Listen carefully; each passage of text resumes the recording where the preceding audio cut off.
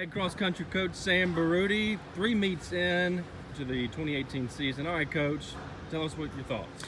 So this past weekend was the meet at the course that we run our region championship at. So as I said last week, it's the only course that we run twice every single year. So we loved the chance to get to this course. It was another fantastic day. Really, we were impressed with the times, both for the boys and the girls.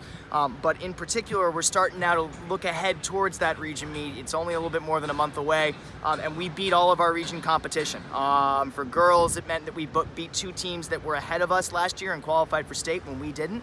And for the boys, it meant exactly the same thing. We beat a really, really good Strong Rock team on the boys' side, who have a couple of very fast runners, but we eked them out. So it was a good day overall, absolutely.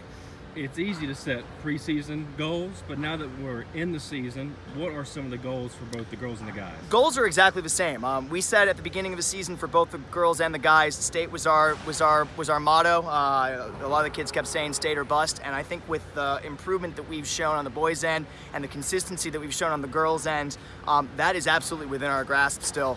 So the goal hasn't changed. It's just, this is this week with practice, where everybody needs a little bit more encouragement. We're a little bit into the season and just sort of reinforcing the stuff that we've been talking about all season, but the goals have not changed at all.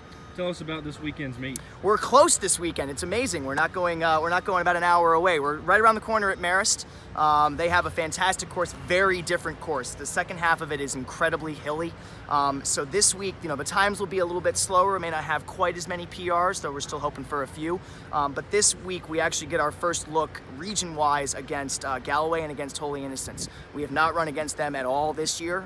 Usually at this point in the season, we've run against them once or so.